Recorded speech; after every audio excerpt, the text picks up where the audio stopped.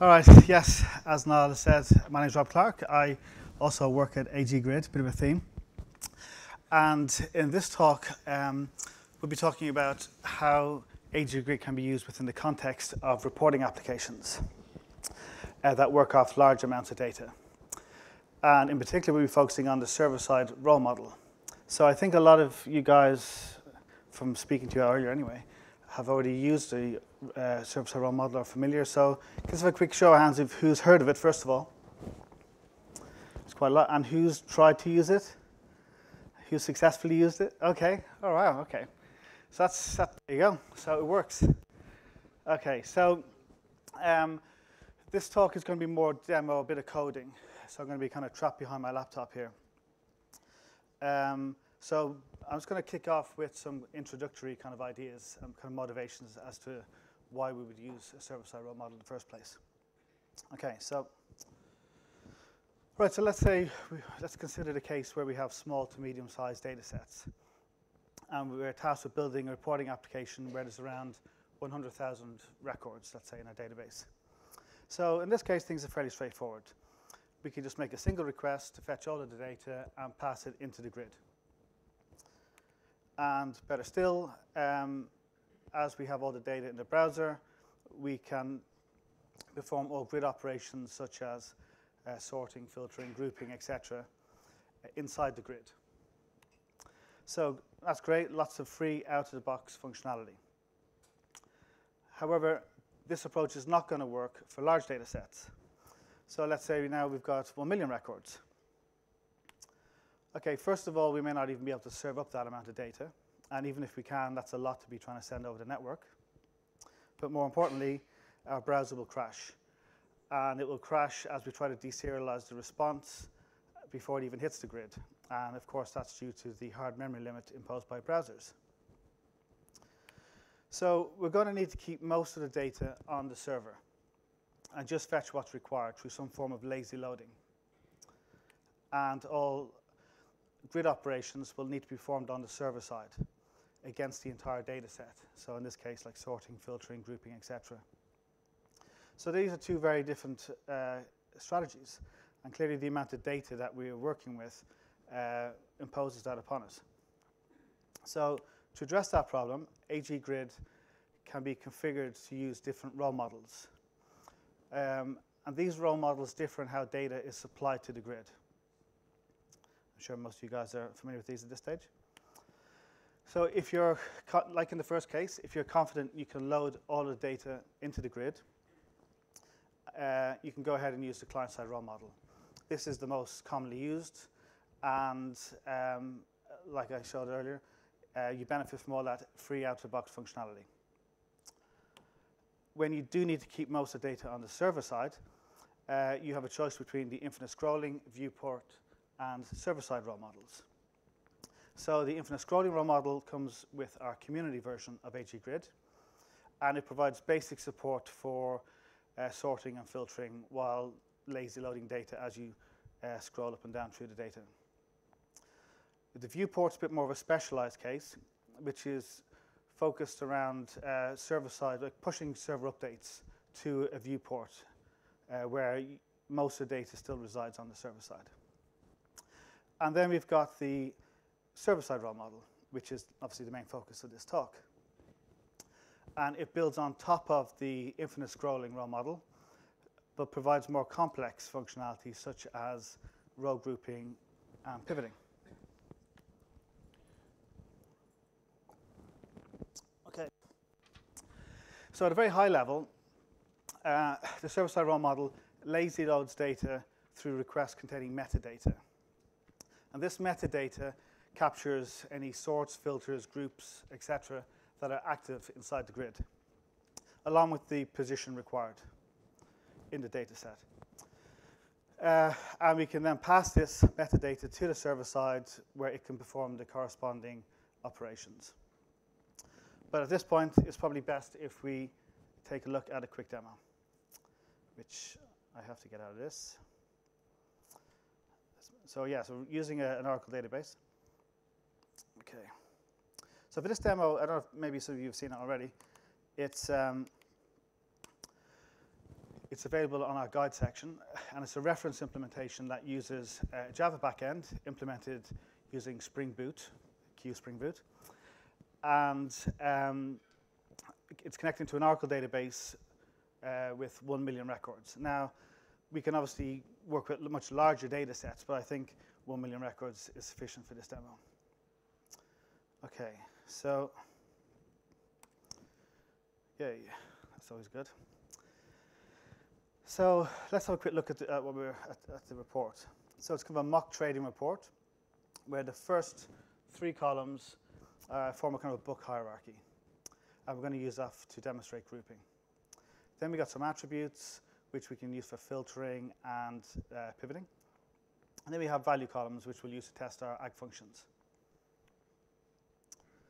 Okay, I'm just going to bring up the dev console in the browser. Okay, so you'll notice that we have the browser dev console, which is logging the metadata or the request, which is generated by the grid when it needs more data. And then in the bottom here, we have the server output of our Java application, which is outputting the SQL that corresponds to the metadata generated by the grid. So if I just scroll up and down through the data set, we'll see that the grid, as it gets down past another 100 rows, it's going to request more data. And so at this point, we're just populating the metadata with a start row and an end row. And if you look at the SQL below, we're just doing a limit offset, effectively. Okay. So now let's go ahead and perform some sorting. Okay, so now we can see that our, oops. There you go. So now we've got some, now the grid has requested, has made a request containing some sort information as well. So we can see that we have a descending sort on deal type and ascending sort on the portfolio columns. And then our server-side code is then use that data to create an order by, to add an order by to the SQL. Okay? Same kind of idea if we've got filtering. Okay, so so we're going to update our where clause now with a bid type in by. Okay, so that's great. Next thing I'm going to do is just let me refresh this and drag it over a bit. Yeah. I'm going to actually get rid of this. Just going to drag up this group of columns. So now we've created a kind of a book hierarchy with 3 levels of grouping. And once again, this is all off 1 million records. But I suppose the key point really here is that no matter what operation we're performing, we're just doing very small SQL queries, and we're bringing back a small amount of data. So let me see try and find a smallish kind of group. Okay, I haven't got one. Okay, so let's say that's 15 records. So when I expanded this row group here, we just brought back 15 records. That's all that last bit of SQL did. So it's not imposing a heavy load on the server side, and in the browser, we're sending around small amounts of data, and we're just showing in the viewport what we need. Okay, so let me skip over now, and let me close this out. You'll notice that in our value columns, we're not aggregating up the hierarchy levels. So that would be nice to do. So let's quickly demonstrate that. So I'm going to create some ag functions, and by default, some will be used. So now, for our row grouping, we can see that it's aggregating up the hierarchy using some. And of course, we can change these. Last thing I just want to demonstrate, because this is just a quick kind of demo to give you a feel for what it does, is demonstrate pivoting. And for those who are not familiar with pivoting, it's where we can convert the data values effectively into columns. So if you take deal type and bid, for example, we can kind of create columns using physical and financial for deal type, and bid and buy and sell for bid. So let me enter pivot mode. And because we're going to be generating more columns, I'm going to just select current and previous for now, just to make it a little bit easier to see. Okay, so now if I pivot on deal type, whoops, if I can drag it up. Now we can see current and previous are broken out by financial and physical. And I can pivot as many times as I want. So I'm also going to use bid. So here we've kind of effectively kind of generated more columns in the grid. And we still obviously have our row grouping. So yes, I mean, that is a very kind of powerful report. And it is, you know, you can embed this inside your application, whereas once before you might have had to use a standard BI tool. And with this, you also get the benefit of being able to fully customize it how you wish. Okay, so let me jump back into the slides real quick. So yeah, I'm not sure if I said this ahead of time, but I'm going to race through this presentation. And the next part I'm going to do is a kind of a coding demonstration. And then at the end of it, I'm going to save a fair bit of time for questions, because I know there's going to be a few questions at the end. So I think that's the best way to do it. Okay, so this, so that demo is already available on our website. I'm sure some of you guys have seen that already. You can just see it on the guide section. Using Java and Oracle. We have a few of the guides up there, and there's a few more coming shortly. So you've got access to the source code, and the guide really does go through and document all the installation and implementation details of both the client and, more importantly, the server in this case, because we're doing server-side operations. Okay, so before I jump into the coding demo, I'm just going to introduce some interfaces that we'll be working with. So the server-side row model requires us to implement a data source, which contains a single method getRows. So when the grid needs more data, it will invoke the getRows method with a params object. This params object contains the request, which is what we saw in the dev console a moment ago, along with two callbacks. One if we get a happy response, and one if something goes wrong. And once again, here is the metadata that we saw in the console.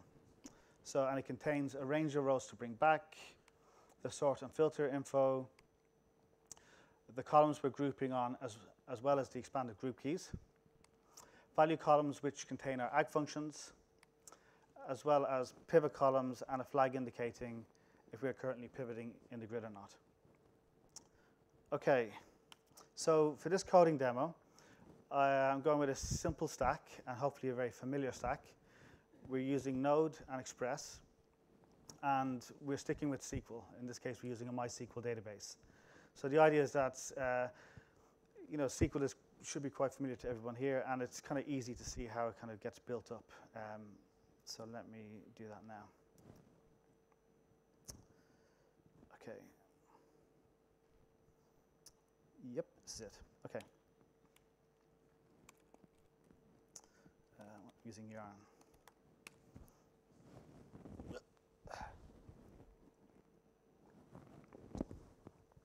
Right, so as you can see here, we're importing AggGrid, the enterprise version, of course, since we're using the server-side row model, along with Express and the MySQL packages.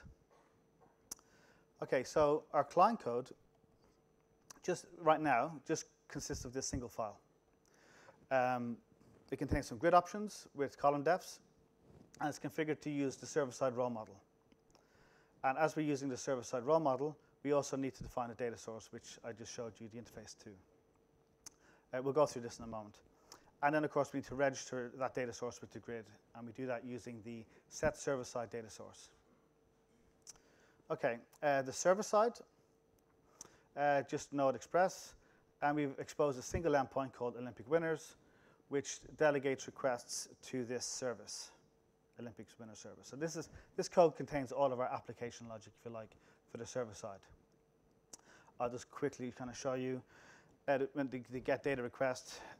So the get data takes the request, builds a SQL string, which it then uses to query against the MySQL database, and then it returns the results back. But the interesting part is the SQL generation, because that's really what we're doing on the server side here. So right now we're just doing a kind of a select star from table kind of thing with a limit. So if I go back to our, let me just show you where we are. So this is our starting point of our app. So it's the ubiquitous Olympic medals data. If anyone has been looking at our docs, I'm sure you're sick of looking at this data. But it is very intuitive. So I think it's a good starting point. So right now the grid doesn't have any functionality in it. It just shows a flat data set. So we're going to go into the client-side code and just kind of update this.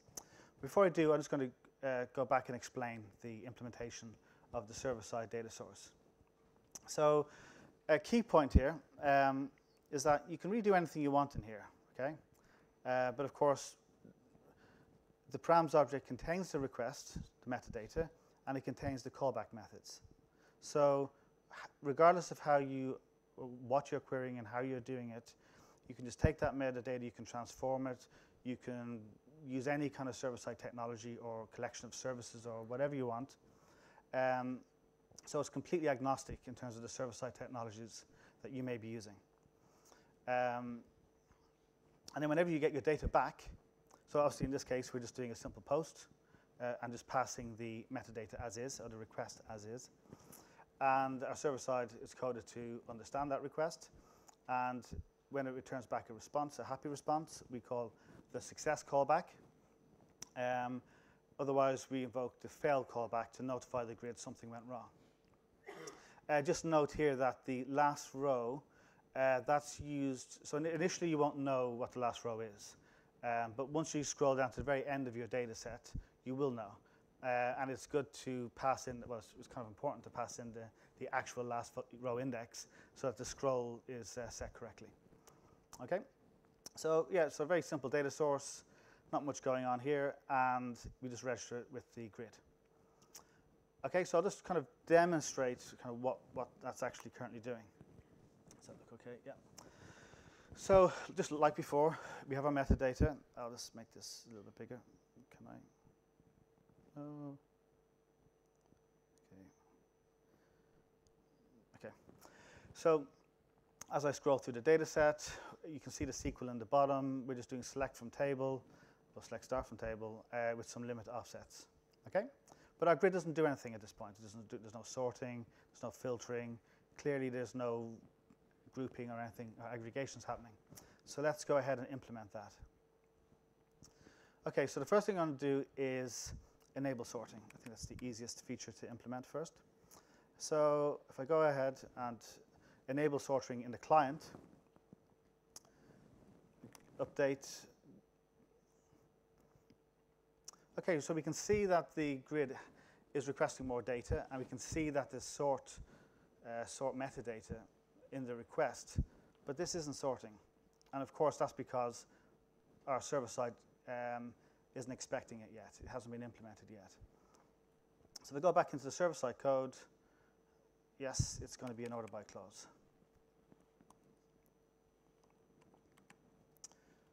So we're just doing simple string manipulation here, where we're building up the order by clause using the sort model that we provided. Nothing fancy, on purpose. So now when we go back into the grid and we do some sorting, we can see our server-side code is now includes an order by clause and is sorting correctly.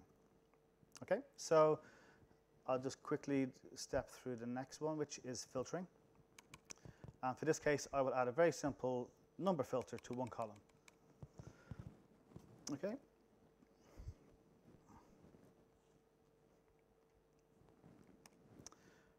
So let's do greater than or equals to 2010.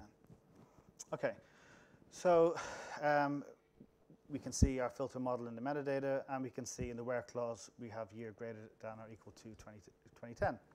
And the SQL is, once again, straightforward stuff. It's just a switch statement, which is just mapping the filter names to the appropriate expression. Okay, very basic stuff on purpose, as I said. Okay, let's do something a little bit more interesting, because I know this isn't, as of yet, riveting you. I'll do some grouping. How about that?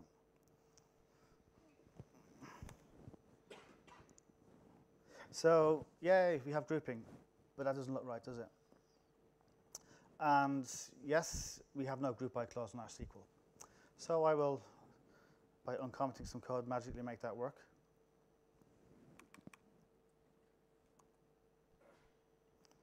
Okay. And I'll just kind of step in and show you once again. We're just using the group columns and the group keys to determine what the group by clause should be. So now when we go in, still updating in the background, update. Is it done?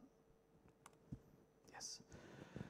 Okay, so great. So now we've got row grouping. So this is all, I mean, you can kind of, there's a bit of a theme developing here. So I'll add one more row group. And this is the last kind of, well, the second last kind of feature I'll add before I move on to something else. So yes, we have two levels of grouping. As you can see, that was easy to configure. I'm assuming that you guys are pretty much already familiar with the basic grid options, so I'm kind of skipping over some of that stuff. Okay, so what if we want to add some, if we want to aggregate up the hierarchy? Well, the simplest way, in my simplest possible example I could come up with, would be to just add some ag functions. And I'll just hard code it to be sum to each of the value columns, or our metal columns.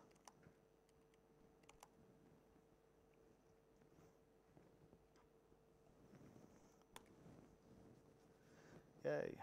So there we have it. I think that's probably the simplest implementation that we could really do. Kind of simple data set, no kind of fancy configs or customizations here. But yet we have, you know, I mean, this is kind of a relatively small data set. But obviously, but this application that we've developed together, as it were, can handle any amount of data, assuming your server can handle it. So pretty powerful and pretty straightforward, I would argue. Okay, so the last thing I want to do before I kind of open up for some questions is just kind of go through some of the configurations, okay? And to do that, I'm going to just kind of show you some pictures.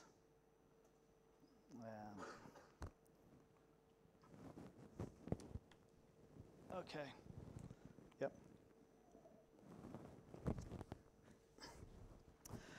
So at the heart of server-side row model is a cache, which contains blocks, and blocks contain rows.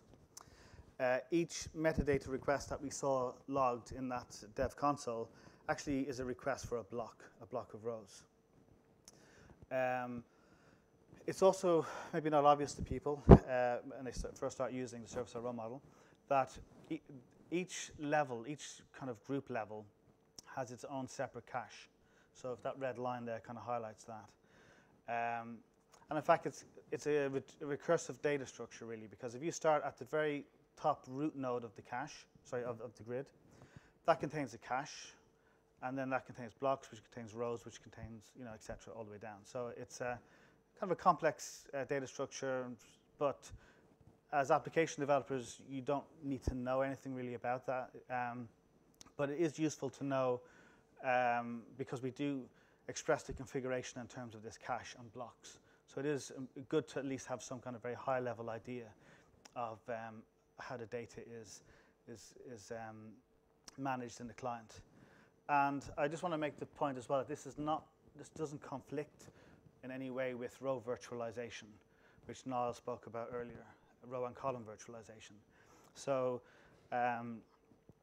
row virtualization, again, is about ensuring that only visible elements in the grid, in the viewport, are actually in the DOM. This is actually just about managing the actual data in the client. Okay, so, Okay, so I'm just going to pick out two configuration options, cache block size and max blocks in cache. So cache block size obviously determines how many rows are in a block. If you have a small configuration for this, You'll be obviously bringing back a smaller payload, but you'll be making more requests to your server, so it'll be more chatty. So it's kind of a classic kind of trade-off situation. The max blocks in cache is a way to kind of help manage the memory footprint. So I'll demonstrate this with a slightly unrealistic setting of 2. So let's say we already have 2 blocks loaded in the cache, and we scroll down to obtain a third block of rows. The first block will be automatically purged. So that's kind of a nice way to help manage the memory footprint, as I say. So I'm going to jump back into the demo and just continue with some of these options. And when you're working with the server-side role model, it is actually quite useful to use the debug mode, because there is some good stuff there. So I'm going to put this at the bottom, and I'm going to make it full screen. We don't need a server output for this bit. And I'm going to, what do we want? Print cache. Okay, so I'm just going to filter the logs so that we're just looking at the cache, okay? The cache status. Oh, one last thing I'm going to do is I'm going to remove the row groups. Let's do that. It's better to have, for this demo, it's better to have a flat list. It's easier to see the blocks. So, sorry, maybe I'll just highlight it again in case you guys missed it. So what I've done here is I've set the max blocks in cache to the value 3. So obviously we're only ever going to have 3 blocks in any given cache. And we're going to bring back 20 rows at a time, as opposed to the default of 100. So as I scroll down through the grid, you'll notice that the logging here is being updated, and that corresponds to the cache. So let me just bring this down.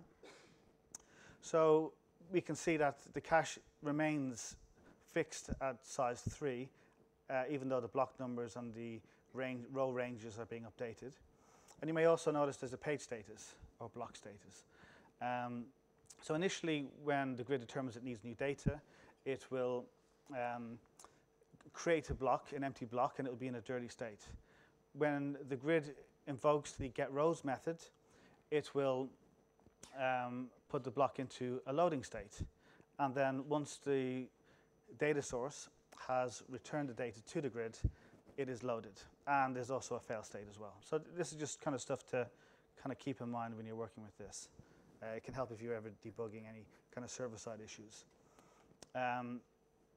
Okay.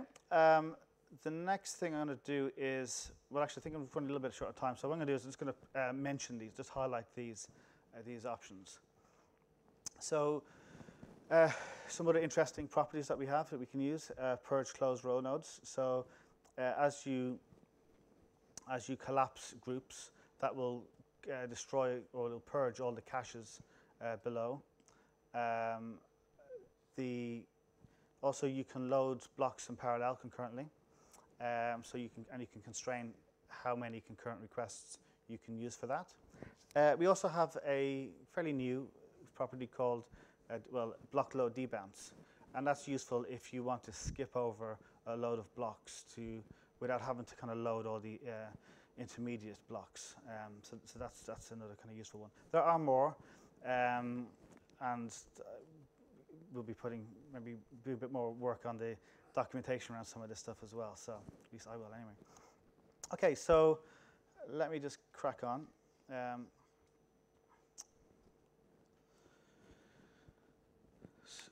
Okay, so this is kind of fictitious, doesn't exist yet.